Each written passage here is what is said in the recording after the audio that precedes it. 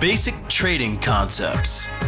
Technical analysis involves the uses of charts as a tool to identify patterns or trends in a currency market.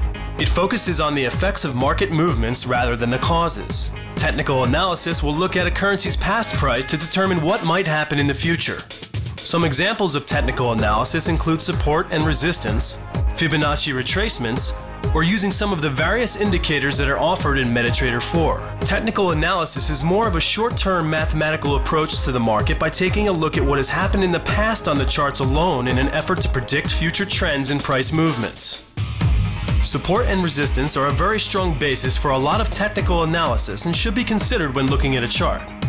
Support is a specific price level at which a currency will have the inability to cross below. Support is seen in downtrending markets when there is a price level established. A good analogy for support is like a floor. The price level can bounce up and down on the floor, and one of two things is going to happen. As the price approaches support, you will either get a bounce off the floor and go back up, or you will break right through the floor and continue in a downward direction. Normally, when support is broken, the old support level becomes new resistance for further price movement. Resistance is a specific price level at which a currency will have the inability to cross above. Resistance is formed in uptrending markets and a ceiling is established. The price level is going to either bounce off the ceiling and knock itself down, or break up through the ceiling and continue upward.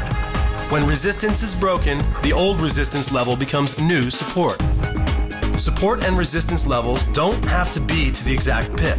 Usually it will be within 5 to 10 pips. There are occasional and fascinating instances when a level will hold to the exact pip over long periods of time. With both support and resistance, the longer the time frame on the chart, the stronger the level is. For example, if a price hits a certain level establishing support or resistance on a 1-minute chart over the course of a few hours, that will not be as significant as if you have a price form support and resistance levels on a 4-hour chart over the course of a few months. People that trade with support and resistance lines will either trade a bounce off support, trade when support or resistance is broken, or use them to confirm another trading strategy. Fundamental analysis studies the causes of market movements. It is the study of the news for information on political climate, international relations, natural disasters, and other worldly events in order to determine what might be coming up in the trading arena.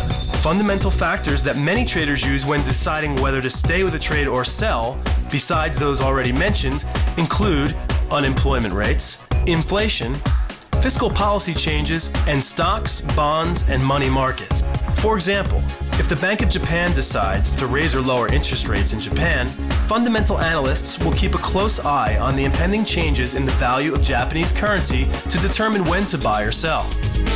One question you may be asking yourself is which one of these is better, fundamental or technical analysis?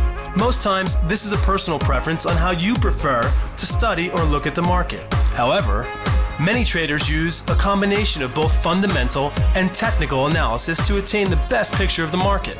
This will give them an overall view on what is going on in a particular currency pair, as well as the currency's economic outlook.